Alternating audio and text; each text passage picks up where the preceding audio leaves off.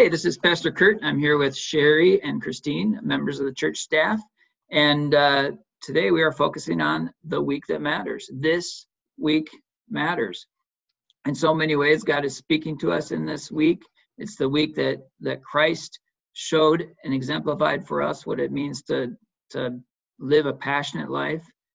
In our time of fear and uncertainty, we need something to cling to, someone to bridge the gap between us and God, someone to bring order out of the chaos. And so this is the week that we remember the last week of Jesus' life, and this is the week in human history that God proves his power over life and death.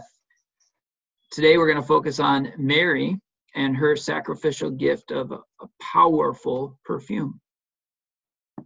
So John 12, 1-9.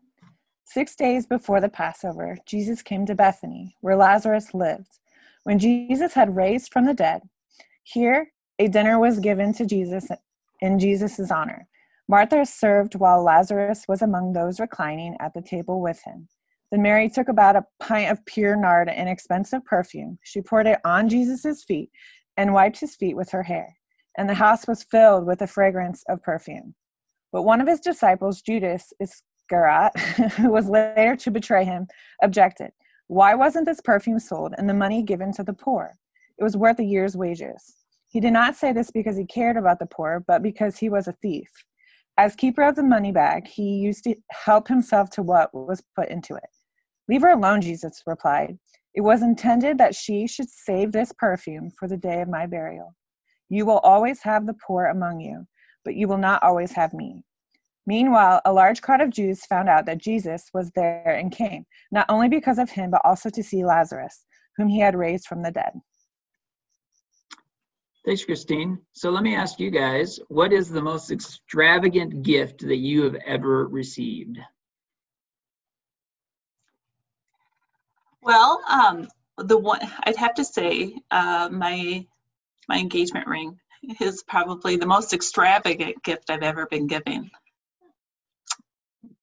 Mine would be when I was 16, I got a car. I know that sounds really big and stuff, but it was kind of a lemon, but it was still good. It was still good in the beginning of it, And those are the gifts that maybe made the biggest impression on you, right? Yeah.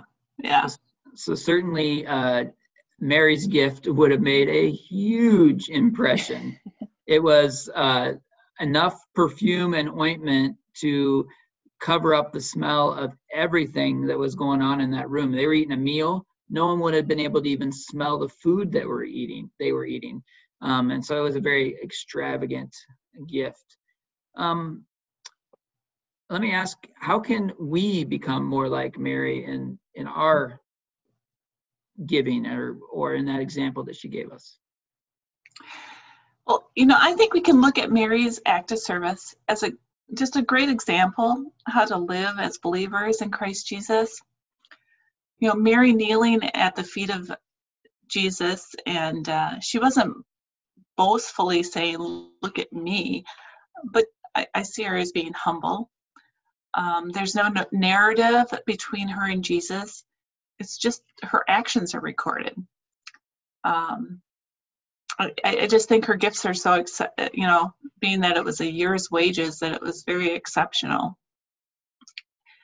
But how can we become more like Mary in our gifts? I think we can be more devoted and loyal with our time and really focus on what people's needs are and try our hardest to just be a friend to them and just try to give what we can, because that's all she did. She gave what she had. So it'd be nice for us to be able to do that too. Well, that's true.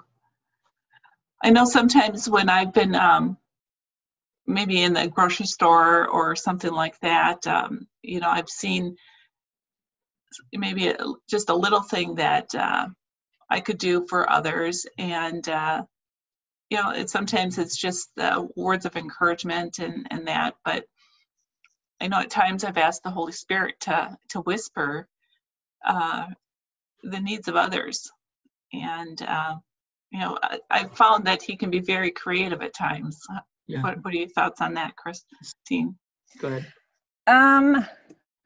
I think that it is in the whispers. It is in like just the simple little things. Like you'll see somebody, like even, I don't know, I'll get like in a thought in my head, like I should call that person.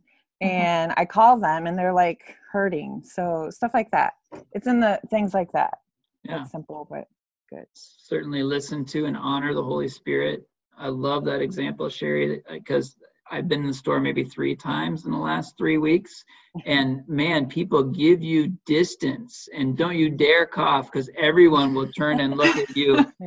And I find myself thinking, can I trust that person? Like literally that thought is going through my mind. Like I would never have thought that before. I would have just assumed, yes, I can trust everybody in the store. But now I'm thinking, well, I don't trust that person washes their hands. So instead of thinking those judgmental thoughts, like you said, Sherri, ask, Lord, give me your spirit. Help me to see the needs of this person. Help me to see, maybe they just need a smile. You know, maybe they need that 6 foot of distance and me giving them that space.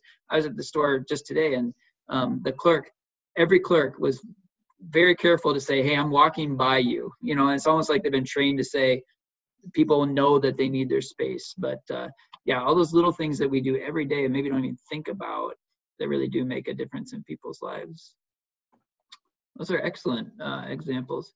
Any more thoughts on Mary and her extravagant gift?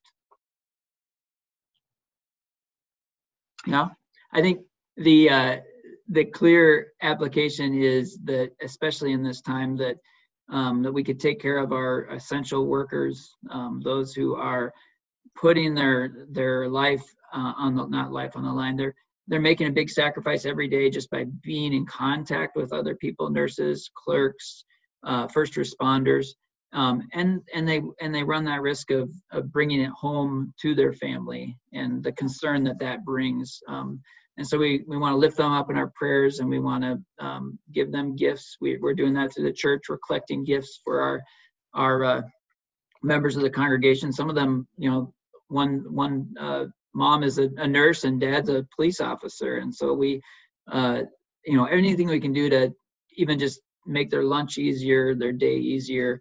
That's kind of the goal behind that. And hey, the price of a bottle of Purell now is almost right there with a week's wages. So it's gold. It's gold. We can, there's a lot that we can do there. So let me just wrap up by saying that the gift of fine ointment encourages us, encourage people then and us today to be ready to receive once again the most precious of gifts. I mean, there's a lot of things we can do in this time. Mary encourages us to be that sacrificial giver, but there's also someone that has something they want to give to you this week. And it may be that stranger in the grocery store that on that one necessary trip that you have to make. And I know it's God. He wants you to know and feel his presence. Powerful reminders, just like that perfume would have been a powerful reminder to anyone that came near Jesus in that last few days of his life that, wow, you smell different, that what's going on.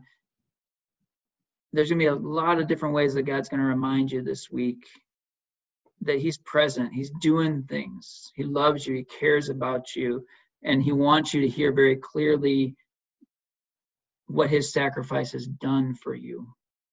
And so I invite you into that process this week, because this week does matter. Let us end with inviting you into prayer. And what we'd love for you to do as a family is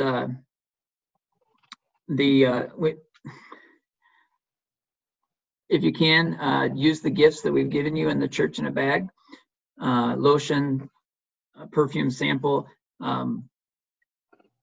connect with what we're doing today. But ask God to identify for your family one essential worker that you could care for in this time. And maybe that's just praying for them. Maybe it's sending them a note, putting a note in their yard some way, or taping something to their car to let them know that you care and provide some way of serving them. Thank you, Christine and Sherri. You're welcome. Welcome. And thank you guys at home for watching this devotion and carrying through in this important week. God bless you. God bless.